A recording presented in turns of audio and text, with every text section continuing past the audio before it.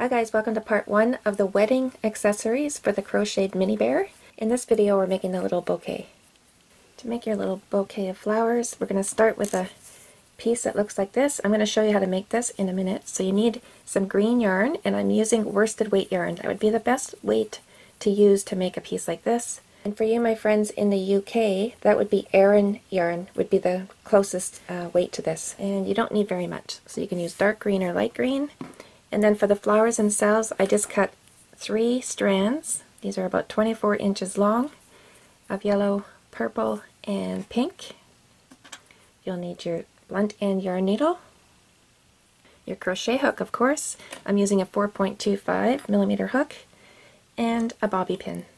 Don't use pins to attach the bouquet to the little bear, because that will put someone at risk of poking themselves, especially if you're holding the bear and you kind of squeeze it, then that pin that you put in there will actually hurt somebody. And if you want to attach it permanently, you can, of course, just sew it right to the bear. So the choice is yours. Alright guys, let's get started. We're going to begin by making the base for the flowers. Row 1, we're going to chain 8. So make your slip knot and yarn over and pull through 8 times. There's our chain of 8, starting in the second chain from the hook. There's the first chain. Starting in the second one, we're going to put a single crochet in the next 4 chains.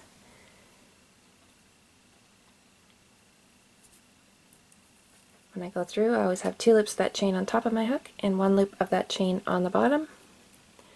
And it's just a little bit awkward to hang on to, so just grab a little bit with your finger and your thumb, and then yarn over and pull through.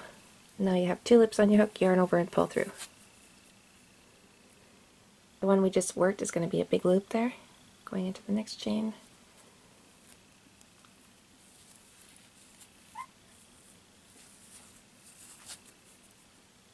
Into the third one now.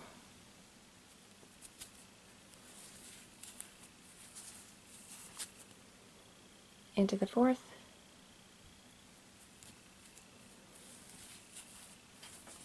Now we're going to put a half double crochet in the 3 remaining chains. So yarn over, going into the next chain,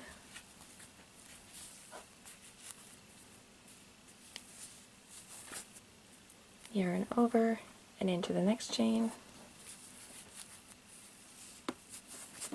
and last chain of the row, yarn over and into the next chain. And we're done row 1, and now we have 7 stitches across. Chain 2 and turn. Now we put 1 half double crochet in the first 3 stitches, yarn over, skipping that chain we made, 1, 2, starting right here. Half double crochet in the next 3.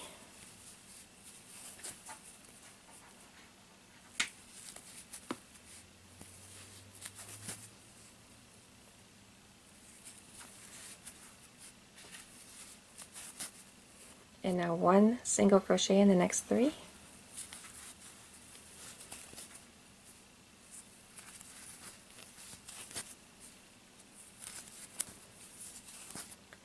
And now we slip stitch the last stitch and finish off. So go through, pull the yarn through, and instead of yarning over, just pull the first loop through the second loop, and we are done.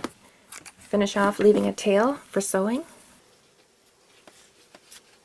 We're going to weave in the starting yarn tail to hide it. Just bring it right through. I go right through a row of stitches. I'll go right out the other side.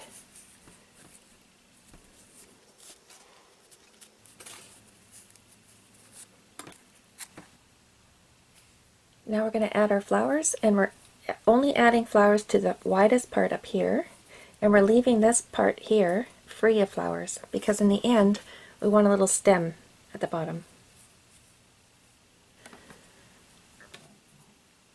Alright, so let's start making those flowers. We're just going to do a series of French knots, and I'm going to start with my purple. I'm just going to pull through from the back to the front. Okay, and I'm going to wrap the yarn around the tip of my needle 3 times. 1, 2, 3, and then over a little bit so it doesn't pull through. You can't go through the same space you just came through, so go over a little bit so the French knot has something to hang on to, and pull through. And there's our first little flower. So we're going to go over here, do the same thing, wrap 3 times. 1, 2, 3.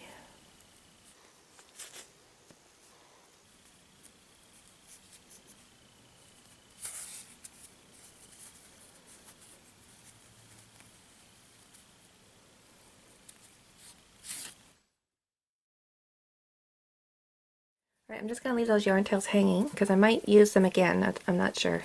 Just might want to fill in one here and there. Okay, doing my pink ones now. I'm just putting them randomly. Alright, there's my pink ones, and I've left the yarn tails hanging. Now I'm going to put in my yellow ones.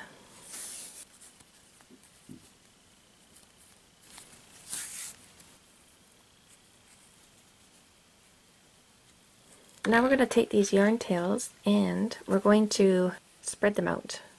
So one half should go one direction and the other half should go the other, and that just reduces the bulk in the middle. And now we're going to trim them up so they're not longer than the green part. Okay, let's close this up now. We're just going to fold it over and go from one side to the other. It's going to be a little bit awkward at the start.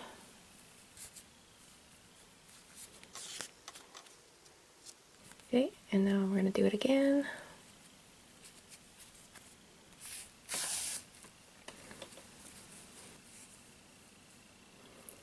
Alright, all closed up. Now we're going to take our yarn tail and bring it right down to the bottom.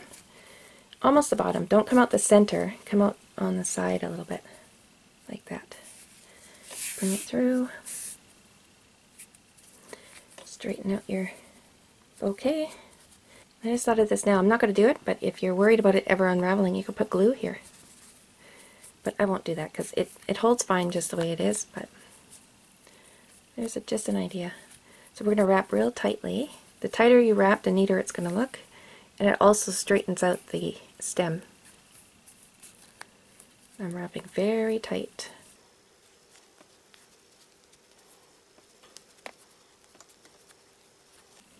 Okay, and then when you get it up here, knot it off. So go through. Hang on to that string with your thumb so it doesn't pull all the way through. And then go through that loop. And then pull tight.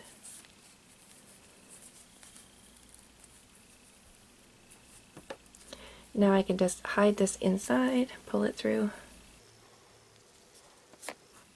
and then just cut it free.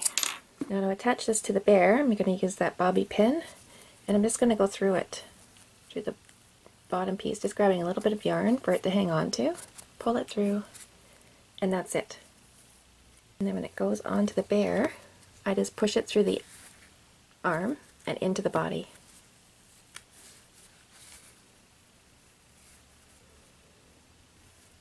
Alright guys, that brings us to the end of this video. Now we're ready to make the veil, and that will be in part 2. It should be popping up on your screen, and I'll meet you over there.